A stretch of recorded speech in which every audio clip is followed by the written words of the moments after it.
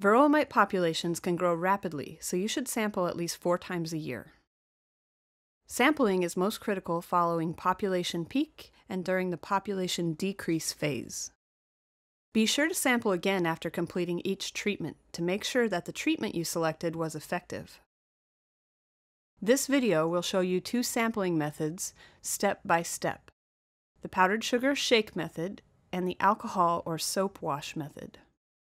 Both methods remove mites from the bodies of adult bees, so you can determine the number of mites per 100 adult bees. This is the infestation percentage. If you have fewer than 10 colonies, sample all colonies each time you sample. For larger apiaries, sample 8 randomly selected colonies. If you have multiple apiaries, randomly select 3 to 5% of your total colonies to sample. For both sampling methods, you will need a wide-mouth jar marked with a line indicating 1/2 cup, a solid lid, a lid with number 8 screen mesh, and a white plate or container. Some beekeeping supply companies sell sampling kits with all the equipment you will need. The only safety equipment you'll need is standard beekeeping protective gear. For the powdered sugar shake method, you will also need powdered sugar and a spray mister filled with water. For the alcohol or soap wash method, you will need alcohol, such as ethanol, ethyl alcohol, isopropyl, or rubbing alcohol, or low-sudsing liquid soap, such as automotive windshield washer fluid. For both methods, the first step is to collect the bee sample. To sample a hive, open it and select a brood frame. Look for the queen. If she's present, move her to another frame or set the frame with queen aside. You'll need a sample of about 300 bees. This is a 1/2 cup of lightly packed bees. Collect the sample by tilting the frame slightly and moving the jar downward over the adult bees so they fall into the jar. Or, shake bees from 2 or 3 brood frames into a larger collecting container. Then scoop a 1/2 cup of bees and dump them into the jar. For the powdered sugar shake method, add approximately 2 tablespoons of powdered sugar to the jar.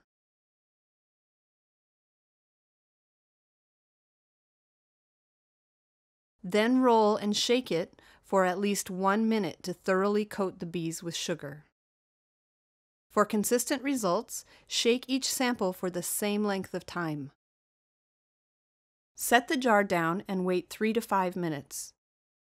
This allows the sample to heat up, which, along with the sugar dusting, dislodges mites from the bodies of the bees.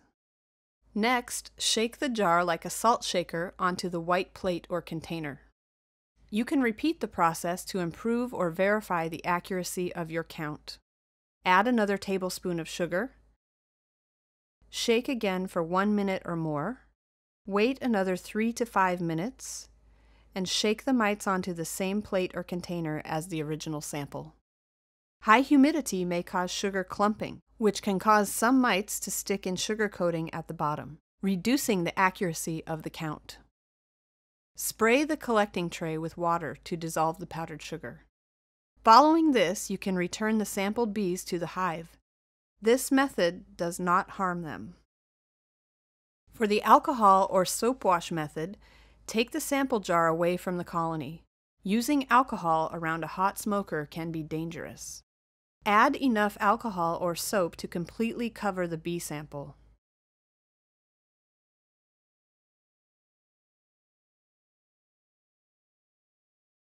Close the jar and shake it vigorously for at least 1 minute.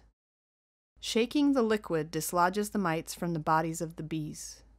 For consistent results, shake each sample for the same length of time.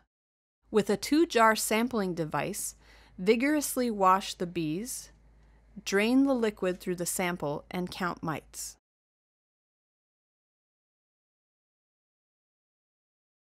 If using a single jar, shake the bees, then pour the liquid containing the mites onto a white plate or tray.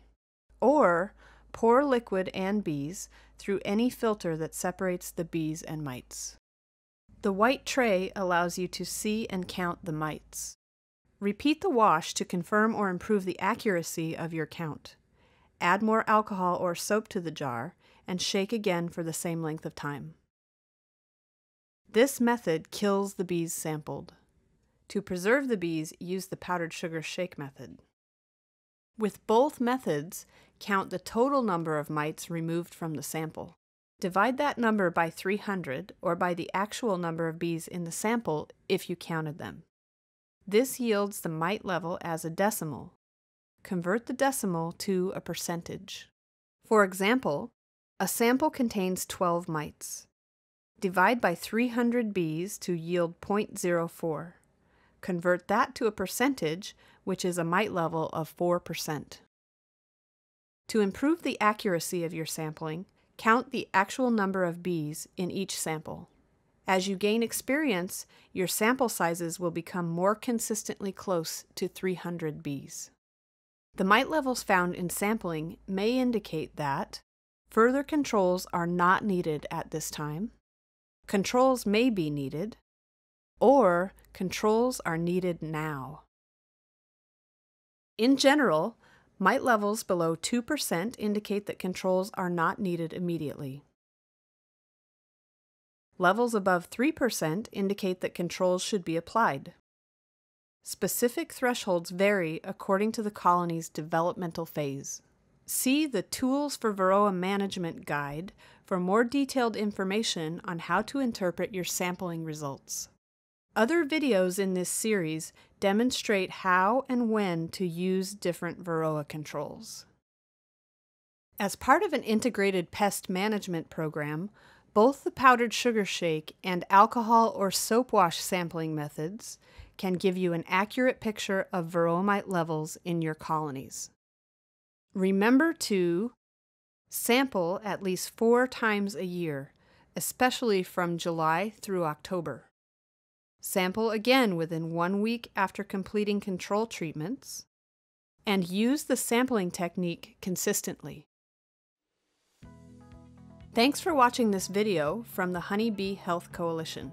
Visit honeybeehealthcoalition.org and download the Tools for Varroa Management Guide, which has more detailed information on all the topics in this video series. All videos are provided free of charge, and we encourage you to share them.